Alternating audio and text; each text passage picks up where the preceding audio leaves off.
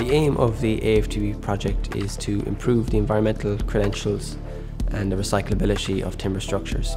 And we are doing this by reducing the use of adhesives and metallic fasteners where possible. By eliminating synthetic adhesives from our buildings and the components of the buildings, it has a significant advantage at the end of the life of the structure in that it greatly increases the potential to reuse and recycle the material and therefore contribute to the circular economy. The wood, it is a very important resource, yeah? So we use this resource for many applications. There are a lot of different economies depending on the wood.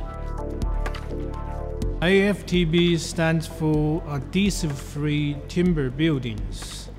So the project is to develop adhesive-free engineered wood products like beams connected by compressed wood dowels. An example that I have here shows a layered product where we have several layers that are connected together to produce a much larger size section.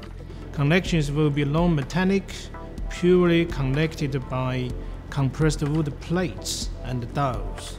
So for example, we can see this piece of timber here, when subject to thermal compression, densifies to give you this much denser, stronger and stiffer material.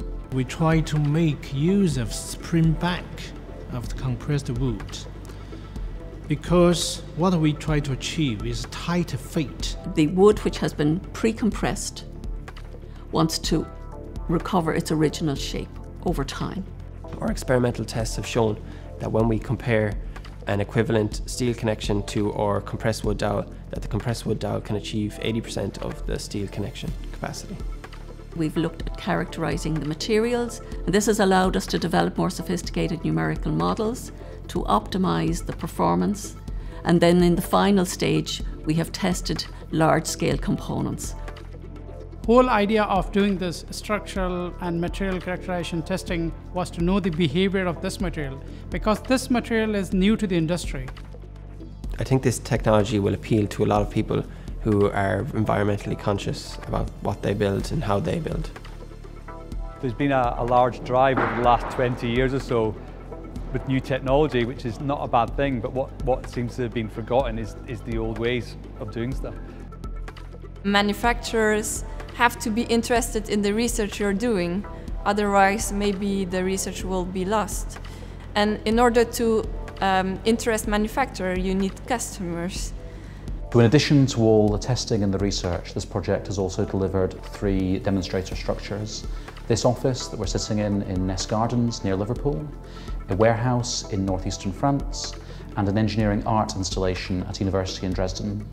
It's really important for this project, for its impact, that we allow the general public and stakeholders to visit these buildings, to see that they're realistic, they're safe, and that they can be approved by regulators for construction in the countries where you might want to build one.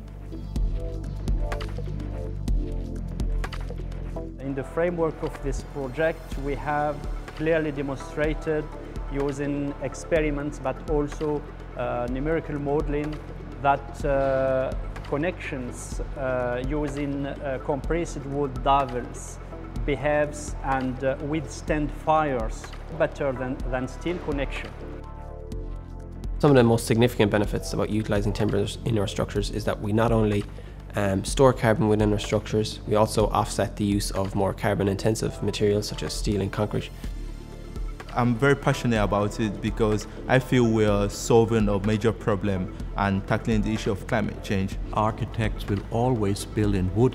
The question then is, how big is the contribution, to sustainability? And I want this contribution to be as big as possible. People pay much more attention, increasingly pay more attention about sustainability, about environmental protection, about recyclability, reusability. I mean, this AFTB project actually address all those issues.